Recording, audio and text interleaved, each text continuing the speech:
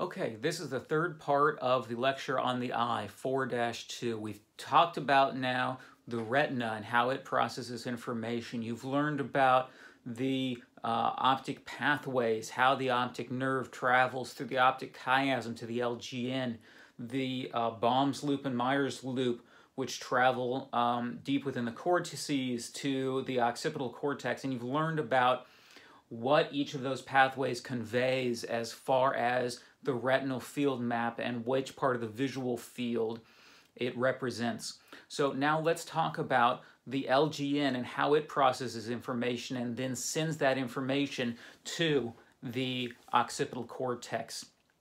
So the LGN is in fact the target of the optic nerves. That's where that cranial nerve sends its information. The lateral geniculate nucleus, part of the thalamus, when looked at under the microscope, has multiple layers to it, 6 layers in fact. Layers 1 through 2 are referred to as the magnocellular layer. They are responsible for processing information about movement and contrast. The other 4 layers, 3 through 6, are the parvocellular layers, and they process information about color, and they are have a high degree of visual acuity, so they're separating forms within the visual fields. Now, each LGN, as you got from the last video, each LGN receives information from both eyes. So the contralateral eye projects to layers 1, 4, and 6 of the LGN. So it gets 1 of the magnocellular layers and 2 of the parvocellular layers. The ipsilateral eye, the eye on the same side as the LGN we're talking about, it inputs into layers 2, 3, and 5. Again, it gets 1 magnocellular and 2 parvocellular layers. And as I mentioned before, the fovea is the highest area of visual acuity and has a large representation within the optic tracts and optic systems. So here we now learn that about 50% of the cells within the LGN are processing information from the fovea centralis. So that's how important the fovea centralis is compared to our peripheral vision. So how do we know that these projections occur? Well, we inject a dye into one of the eyes and we watch how that dye travels along the axons to end up being deposited in the LGN. And so we see here, that's how we get this information. So here, label from the contralateral eye was added, and we can see that label is deposited in layers 1, 4, and 6. So here we have that information added to our diagram about the LGN. We have the different layers of the LGN, and we have how the ipsilateral eye travels to 2, 3, and 5. And we see how the contralateral eye, the solid line, travels to layers 1, 4, and 6. Now we see that those different pathways, the magnocellular and the parvocellular pathways, combined, they process that information together and send that information to the visual cortex, the occipital cortex. In fact, a subset of the occipital cortex called the primary visual cortex. The primary visual cortex, designated number 17 in Brodmann's scheme of areas of the brain, which we'll learn about later. Area 17, the primary visual cortex, is the gyri immediately surrounding the calcarine sulcus in the occipital cortex. So here, when we look at this image, we can see the primary visual cortex in area 17 in the very posterior portion of the brain. On the medial view, we'll see it outlines either side of the calcarine sulcus. We have other areas of the occipital cortex that are processing visual information as well.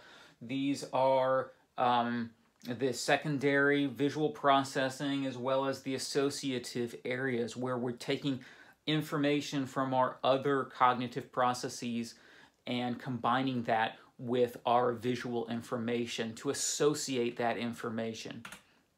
So here in this picture, just real quickly, this is a complex picture you don't need to understand, but it does have the medial view, the mid-sagittal view, where you can see in yellow the V1 area, the primary visual cortex, then in orange the secondary visual cortex, and then in blues and greens we have the association cortices.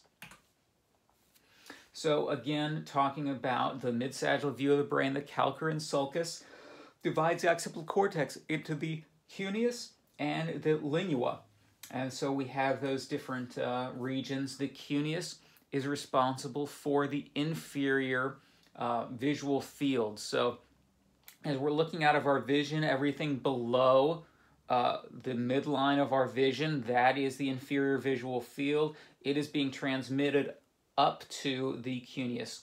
And conversely, the lingua is getting everything from the upper visual field.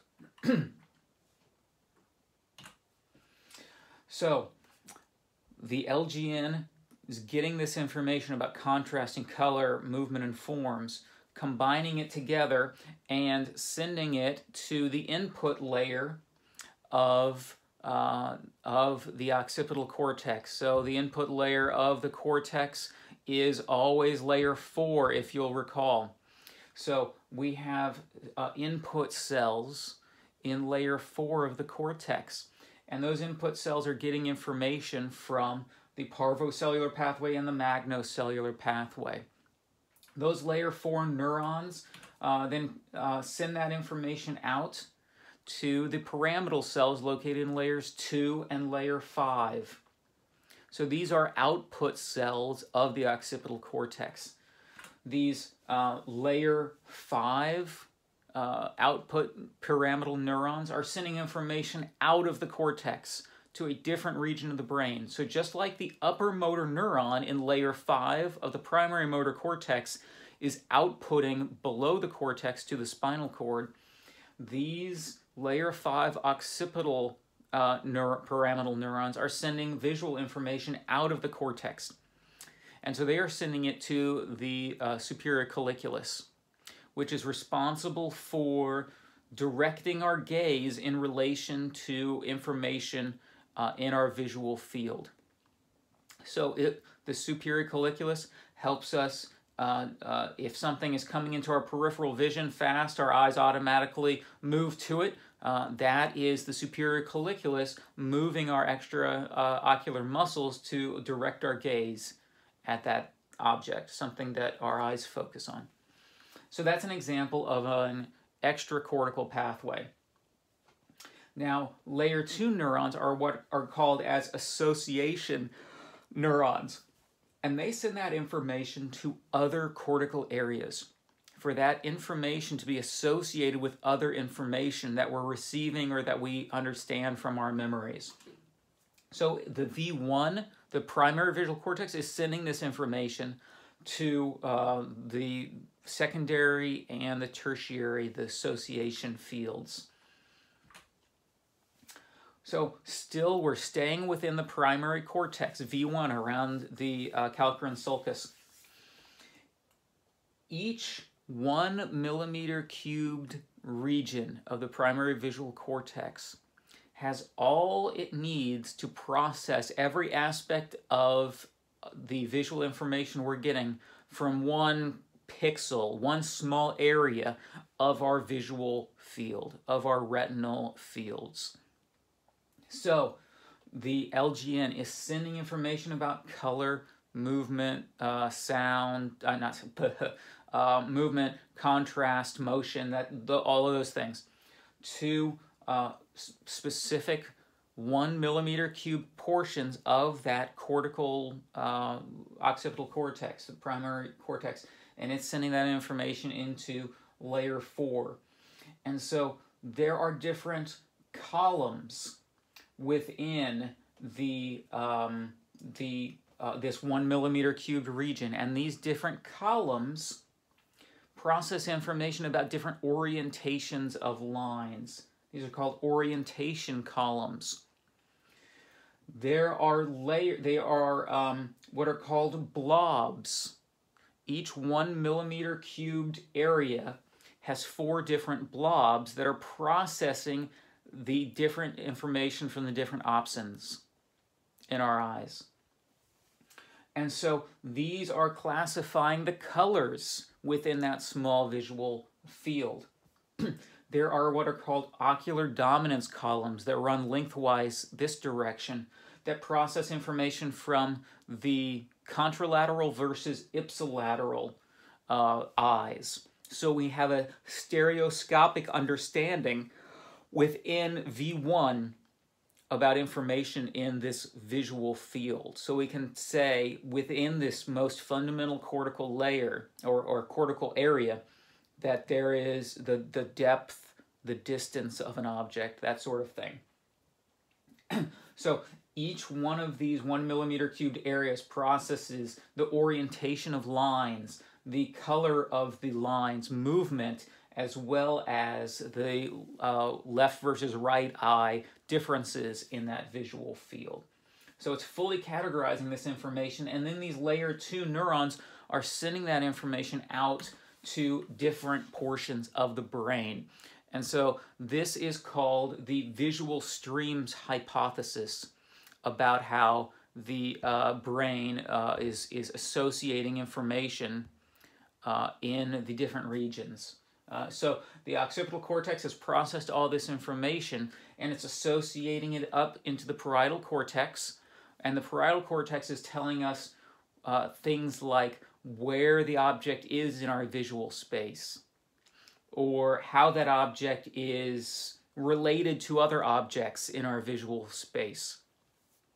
Then there's so that's the dorsal stream to the parietal cortex. There's a ventral stream to the temporal cortex, and the temporal cortex is getting that visual information and associating that visual information with things about the identity of things in our visual field. So when we look at a marker, we see that it's a collection of lines and shapes at different angles and colors, and then our temporal cortex tells us that that is a blue marker.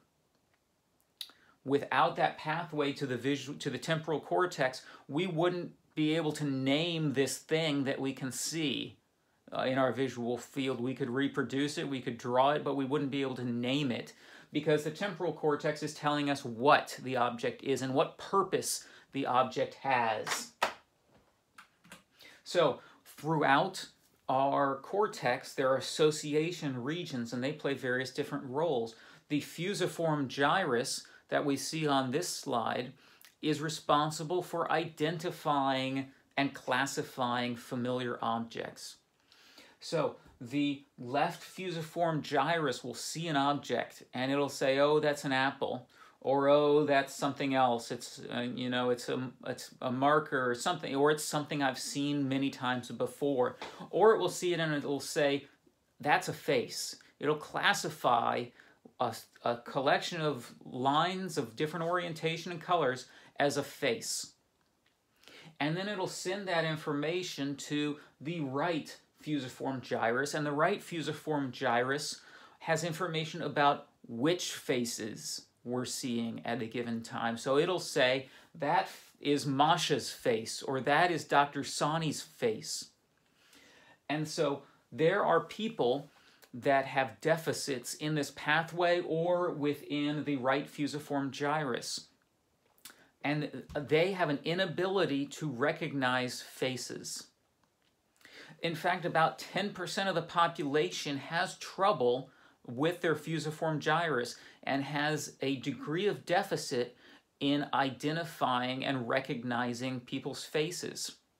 So, you have a friend from back in the day or whatever, and you're walking on the street and you see them and you're like, hey, how are you doing? It's been so long. And they're like, I'm sorry, who are you? And it's not because they're a jerk. It's because their fusiform gyrus is probably one of the 10% that's not processing information as well as, somebody on the other end of the spectrum. So, that condition is called prosopagnosia, the inability to recognize faces. So that the processing of faces occurs in the right fusiform gyrus.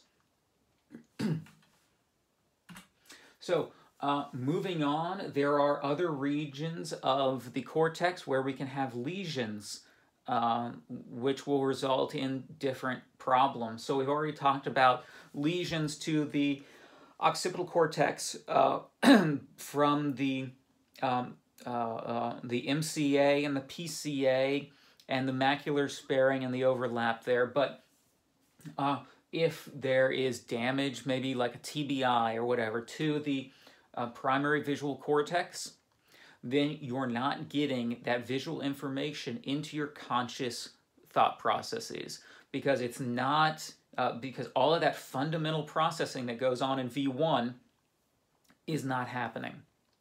So this is a condition called cortical blindness, where the eye is working just fine, the optic nerves and tracts and everything, the LGN's great, but the cortex is damaged. And so these individuals have cortical blindness. So in relation to that, the optic pathways are actually sending information. There are collaterals.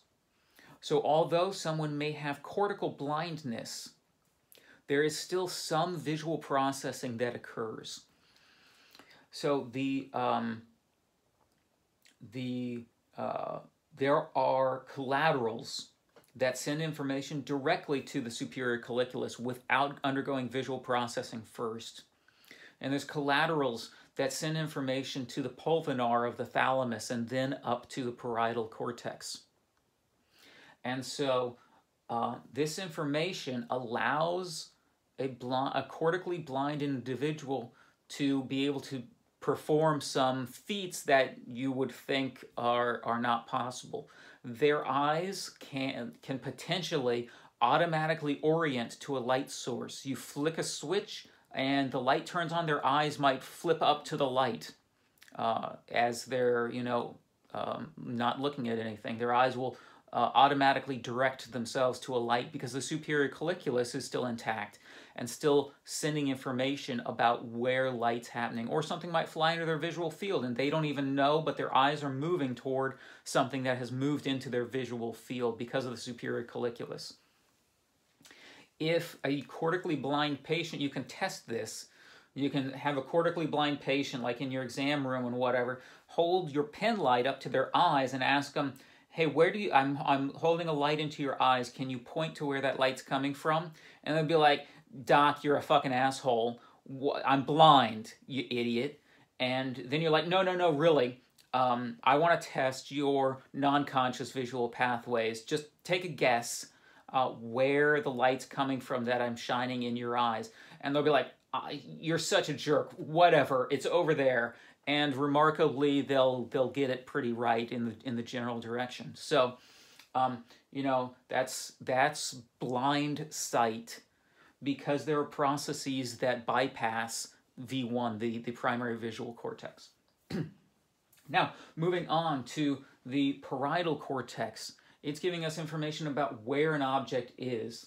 So, people with damage to the posterior parietal cortex, you can show them something in their visual field and you'll ask them, what am I holding? Or what's right here in front of you, or whatever. And they'll be able to say, oh, that's a blue marker. And then you'll say, okay, can you take it from my hand? And they'll be like, oh, I have no idea where it is. They won't be able to reach for it and grab it. That's because their parietal cortex is not telling them where the object is in their visual field. So their parietal cortex can't tell their primary motor cortex and their frontal cortex where to reach for. So they can't coordinate their actions to point to or grab an object in their visual field, but they can tell you with complete fidelity what is in their visual field. Kind of conversely, occipitotemporal cortex is the what problem. So these patients won't be able to tell you what an object is. They can see a blue marker in their visual field. They can perfectly draw and color and reproduce the blue marker in their visual field, but you ask them to name that thing that they just drew, and they'll be like, hell if I know. I've never heard that thing called anything before. I don't know what it is. Because they're not associating what they see with a name, with an object, with a purpose for that object. So there are different degrees to this condition. That's called associative agnosia. There is also aperceptive agnosia, where they can name an object, but they won't be able to reproduce it. And so that's depending upon where in the temporal cortex these pathways are impaired. And so I already described cortical blindness, but here we are seeing the description of that. We can see the pathways where there are collaterals before getting to the LGN, collaterals to the superior colliculus, and that's projecting information to the thalamus and ultimately to the cortex. And so because of this branching off, these cortically blind people will also exhibit the ability to focus on an object in their visual field, accommodation.